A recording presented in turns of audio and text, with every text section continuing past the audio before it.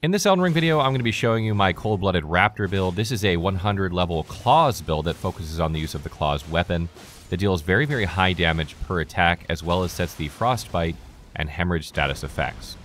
Originally, when I started making this build, I started out with daggers, but what I quickly found was that they tended to miss more often than I would like with their attacks on specific enemies. For whatever reason, their reach wasn't long enough. And Claws aren't much longer, but they do have a little bit more reach than them, and I did like their attack pattern a little bit more.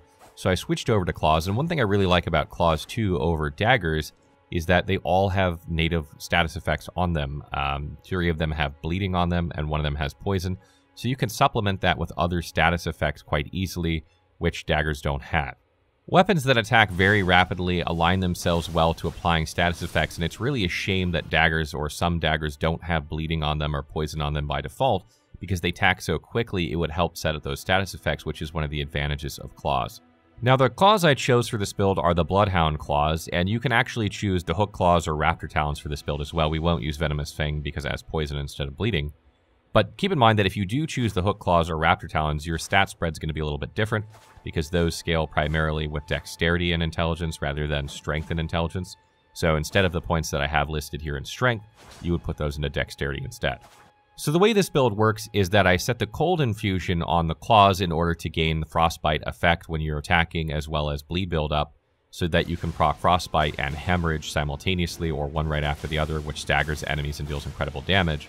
And this also makes your Claws deal physical and magic damage as well, which will then scale off strength and intelligence unless you pick the other Claws, which will then scale off of dexterity and intelligence primarily. So I sort of split my stats between strength and intelligence in order to get good physical damage and good magic damage, and then also to have those status effects. We don't focus on the status effects as much in this build. Like, it's not necessary to have those status effects. You're not trying to increase them, which is why we didn't go like occult or bleeding, or, use some sort of like incantation like Blood Flame Blade in order to boost bleeding. We're not focusing as much on the stat effects as we are raw damage. And one of the ways we increase our damage is by putting Royal Knight's Resolve on our Claws, and what's really cool about Claws in general is they only count as one weapon. However, when you two-hand them, you get a claw in either hand, and when you buff with Determination or Royal Knight's Resolve, it actually ends up buffing both Claws because it's only considered one weapon, which is phenomenal. This allows you to do an R1 attack while you're two-handing, or a jump attack, and deal substantial damage because you're effectively buffing both weapons with one buff, which is something that you can't do with any other weapon anymore since patch 1.03. So this is, only applicable to weapons that are paired weapons, which apply to Claws and fist weapons. So if you're playing a fist build, you could also use this on fists as well. This aligns with our philosophy with this build, which is increasing our damage as high as possible, not worrying about the auxiliary effects like bleed and frostbite, in order to pump our damage as high as we can, so that when we buff with Royal Knight's Resolve, we're increasing that damage as much as possible. In that regard, you can actually play this as a quality build as well if you set the quality affinity on the weapon to get even more damage, so that when you buff with Royal Knight's Resolve, you'll actually increase your damage even more. However, I do find that the Frostbite status effect, in my opinion, outweighs the extra damage that you'd get from a quality build. But nonetheless, you still have that option if you would rather play with a quality build, and then you could just put points into strength and dexterity and not worry about intelligence. This would also allow you to use like a consumable like Exalted Flesh to buff your physical damage by 20% for 30 seconds, and you'd get more impact out of it because all of your damage would be physical. However, there are other advantages out of, using intelligence with this build, which is that you can cast sorceries. If there are sorceries you like for this build that have range, like Loretta's Great Bow or something like that, you'll be able to cast those. And even though they're not going to do as much damage as they would do if you were a pure mage, it still gives you options for scenarios where range would make things a lot easier. Additionally, you could add something like the Horn Bow to this build and have a ranged option in a bow that scales off strength well, because when you two-hand, you get your strength bonus. And it also has intelligence scaling, although a very poor one, but does magic damage as well, so it kind of fits nicely into this build, especially if you cast something like Terra Magica on the ground, which boosts magic damage by 35% for 30 seconds. So as far as a staff goes for this build, if you want to use magic, I would recommend the Academy Glintstone staff. You'll be able to meet the requirements for it, and it's pretty much the best staff you can use at these intelligence requirements. Another thing that I really like doing with this build is that I keep a sacrificial axe in my left hand, so that when I kill enemies, I gain 4 FP back. And this applies to however you kill them. So if you use magic spells and kill them, you get 4 back. Or if you just kill them outright, you get 4 back. And this really helps with your FP consumption. And what's great about it is even when you're like two-handing your claw, so you put a claw in either hand, it's still counting you as carrying the sacrificial axe because it's technically in your left hand still, so you'll still get the benefit of that while you're attacking with your two-hand claws, and that works really well for this build. And it also doesn't weigh a ton, so it doesn't add a lot to your equip load. It's like 5 or something like that, which isn't too bad. When it comes to armor for this build, I use the Haima Glintstone Crown in order to give me some strength and intelligence at the cost of a little FP. We don't really lose out too much FP here because we don't have a huge FP pool, so that gives me a little extra points in strength and intelligence, which is the exact stats we need for damage for this build. I also like to use the Raptor's Black Feathers. This increases your jump attack damage by 10%. You do a lot of jump attacks with this build, so increasing that damage is great. Other than that, the last two pieces are probably going to be something light in order to keep your equip load down. We don't have any points in endurance with this build, so you're not going to be able to wear very, very heavy armor. When it comes to talismans for this build, I use the Claw Talisman, the Winged Sword Insignia, Green Turtle Talisman, and Lord of Blood's Exaltation. The Claw Talisman further increases your jump attack damage by 15%. As I mentioned, we do a lot of jump attacks. They usually finish enemies in one attack, so this is fantastic. The Winged Sword Insignia is there because you attack rapidly with both weapons at the same time, building up your attack power to get more and more damage. Green Turtle Talisman is there because you expend a lot of stamina when you're going to town with your claws, and you need to regenerate it quickly in order to get back into the action. And Lord of Blood's Exaltation is there because it increases your attack power by 20% for 20 seconds when you set the bleeding status effect on someone or yourself. In this case, it'll be someone else. So you're going to gain increased damage when you naturally attack enemies, which is good. There are other talismans you could use for this build, like the Ritual Sword Talisman, which increases your damage at max health by 10% if you want. It just depends on how confident you are at playing with that playstyle. It's very difficult, in my opinion, to stay at 100% health all the time when playing a melee build, but that is nonetheless an option to increase your damage further. The Dragon Crest Shield Talisman is also not a bad one for this to increase your defenses further because you're wearing light armor. If you're someone who's really aggressive and likes to trade hits, this wouldn't be a bad choice for you either. Of the talismans that I selected, probably the one you would replace with either of those two is probably the Winged Sword Insignia, because generally speaking, I find that enemies die long before I get that buff up, or in boss fights, it's hard to pull off long combos sometimes in order to get that buff up like completely. So the way this build works is normally that I'm just running around the landscape and I'll jump attack an enemy and that'll usually kill them in one hit, or it'll stagger them and then I'll go to town with R1 spamming with both of my claws out, and that will usually set bleed or frostbite on them, or even both in rapid succession, and that'll usually finish off most enemies, even the tougher ones, just that one combo alone.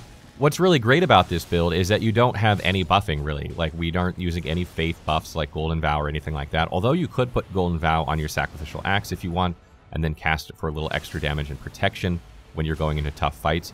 You don't need to because your damage is very, very high. So if you're someone who doesn't like buffing constantly and you're tired of the buff meta of Elden Ring, this is a great build for you because you really don't have to.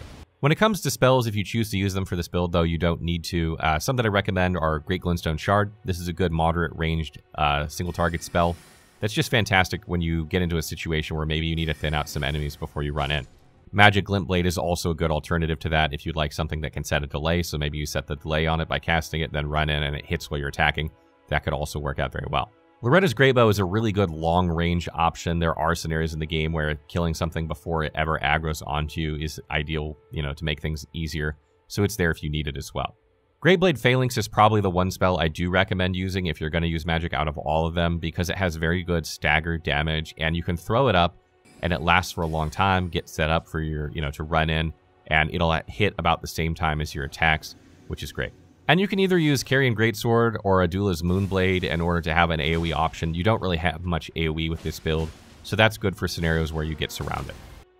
For stats for this build, I have 35 Vigor, 20 Mind, 10 Endurance, 40 Strength, 15 Dexterity, 40 Intelligence, 14 Faith, and 9 Arcane. The 35 Vigor is there because you're going to get hit when you're playing in melee. You also have light armor, so it's going to hit pretty hard. I would like to get this up to 40, but there really aren't too many more stat points to be found. If you don't have points in Faith because you aren't a Confessor like I am for this build, which is not ideal, you'll probably be able to have more points into Vigor, which is great.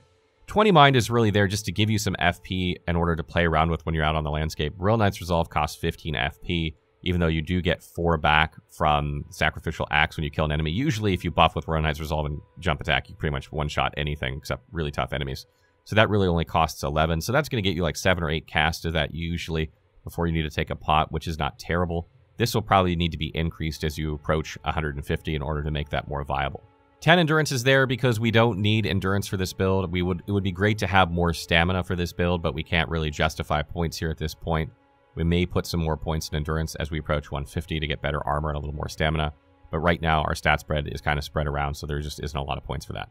40 strength and 40 intelligence are there to increase your damage with the claws, both physical and magic damage, intelligence increasing magic damage, and strength increasing the physical damage of the weapon. And just to increase the damage of your spells if you're going to cast spells as well. 15 dexterity is really only there to meet the requirements for the claws. This is going to vary a little bit depending on what claws you use, and as I mentioned, if you use either of the other two claws, you're actually going to pull points out of strength and just meet the strength requirement, whatever those are. It's usually pretty low, and then put points into dexterity and intelligence instead. Again, 14 faith is only there because I have a confessor starting class here. This is not ideal. Ideally, you'd be playing this as like a prisoner build, or some other class that doesn't really have any points in faith. And arcane is also not necessary for this build. So just a couple things I want to mention before I wrap up this video. I tried testing the other claws versus the Bloodhound claws, as I mentioned at the beginning of the video. And the Raptor Talons specifically say they increase your jump attack damage. But in my testing, the damage is about the same for jump attacks. So if you're thinking, oh, Raptor Talons, you're doing a lot of jump attacks, that's going to increase your jump attack damage. I tested it, didn't really see much of a difference at all. So it's not necessary if you're going for a jump attack build. It's not going to increase your damage like way over what other claws will do. Another thing I want to mention is if you do decide to go with a quality setup with this build and go strength dexterity instead of intelligence and kind of just cut the spells out, I would recommend getting at least 10 arcane in order to use Bloodflame Blade. Putting that on your claws is going to make your bleed build up go a lot faster. And lastly, if you're using the Flask of Wondrous Physique for this, I recommend using the one that increases your stamina regen. You definitely have stamina, issues with this build.